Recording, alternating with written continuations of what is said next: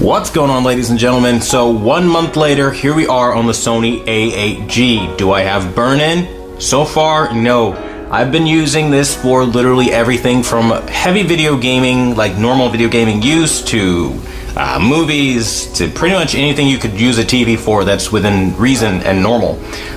So we're talking full HUDs enabled on all my video games, from fighting games to open world action, adventure games, all the way down to like just static text sometimes.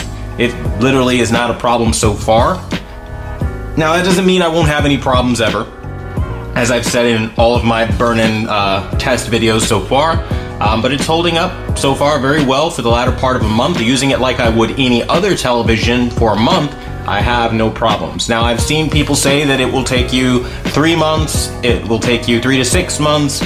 I mean, I think at this point, it's kind of one of those things where nobody actually knows. And I'll just tell you from experience, that's entirely false. There is no duration of time as to how soon you will get burn-in. Burn-in is completely random, and if you don't believe me, watch that video where my LG OLED got burn-in within just 1 week of usage. Normal usage just like this. It literally is random. So you can't really use that as a measuring stick.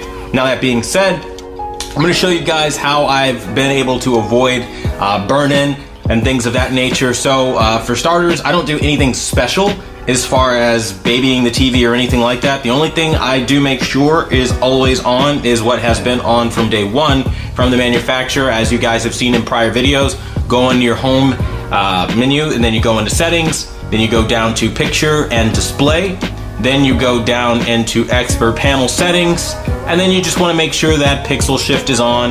You don't have to do anything with panel refresh. The TV will actually refresh itself when it's turned off, so much so that you can actually hear a little ticking internally. So you can hear like a little pinging sound that comes from when it's resetting itself and doing all that wonky, funky business. So really, you don't have to worry about this stuff. And as you guys can see, I have a very, very clean OLED display after a month of normal usage. So again, it's not like a ceasefire kind of thing, but I'll tell you, it's one of those things where it's not as big of a problem for me in my particular usage. Now, how am I using it?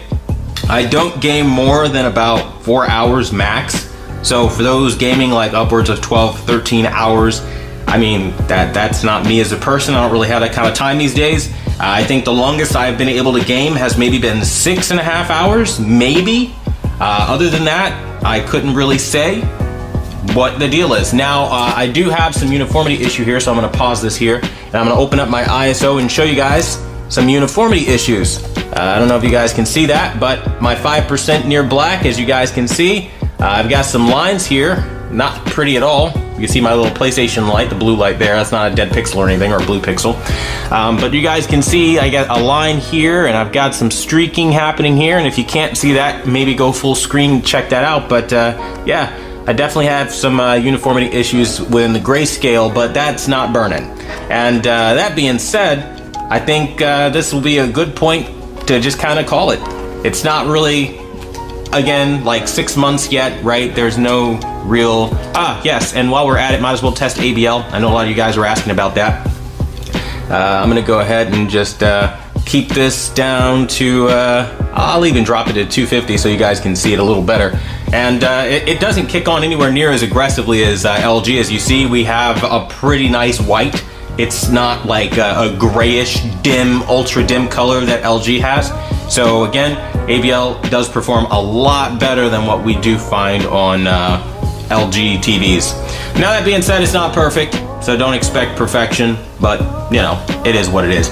Now, as far as burn-in is concerned, just make sure when you guys are in the store and you're dealing with your retailers that you just kind of, again, know the risks. I'm going to continue these tests so that we can assess the real world usage, normal usage, not like running one single thing on a TV for 30 hours like Artings is doing, not you know, doing some very biased, crooked test that these manufacturers will do to try to make another brand look better. This is just everyday, like person to person, like how we're going to be using these TVs, you know what I mean? And so far, with a month of real person usage, there is no burn-in, and you've heard that from the #1 brand, Honesty. Now, Special note, I do want to put this out before I do in the video here. I do have some videos that I'm putting up. They're basically screenshot demos. Now, I've gotten a lot of questions about why am I doing this? What is that?